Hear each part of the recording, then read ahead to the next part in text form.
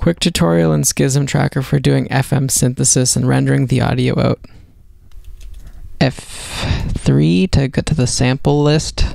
Normally you'd put in samples in the spot, but today we're going to do some FM synthesis because it's a little feature that's kind of not as well known, or at least I didn't know much about it until I stumbled across it in the manual, and I was pretty stoked. So Alt Shift Z. So I'm gonna go 115 for steel drums because that's great. Function Alt Left to lower the octave. Go down a bit. Dirty sound.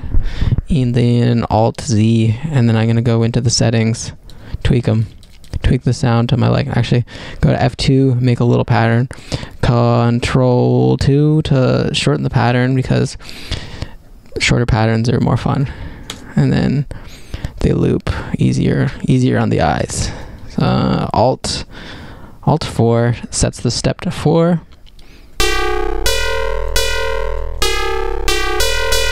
Got a little pattern going, and I'm gonna go back to F3 before starting it up. Alt Z again, and F6. Play my little pattern, and then I'm gonna change the parameters, see how it sounds. That way I can tweak it real time.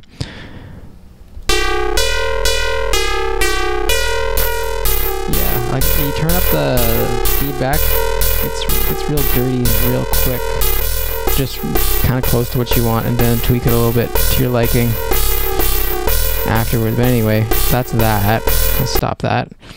And F11, order, listen, panning, enter in one sound in a pattern, and then Control B is what you want. This will replace the current sample, because in the manual it says Control O links to disk writer, and Control B saves to disk writer. What is a disk writer? Well, that lets you save your sample.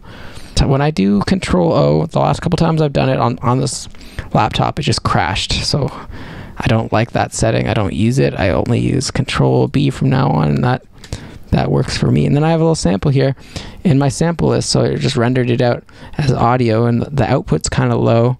So then I press Alt M to get to the amplifier and turn it all the way up to 400, and then I have a more audible. I could probably do it again. Alt M. Ooh. It's like a DC offset or something. Whatever.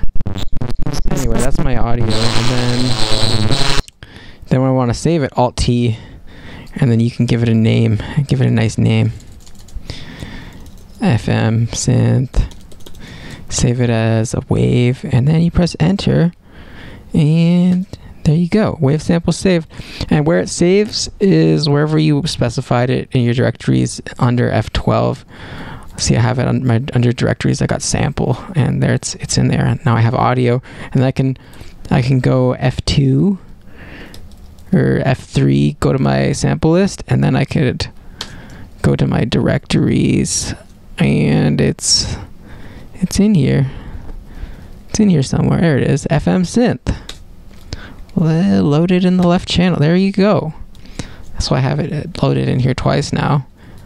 But there's I guess that's a mono. Yeah, it's the left side. And that's a big deal, being able to get your sound out and in and out of the program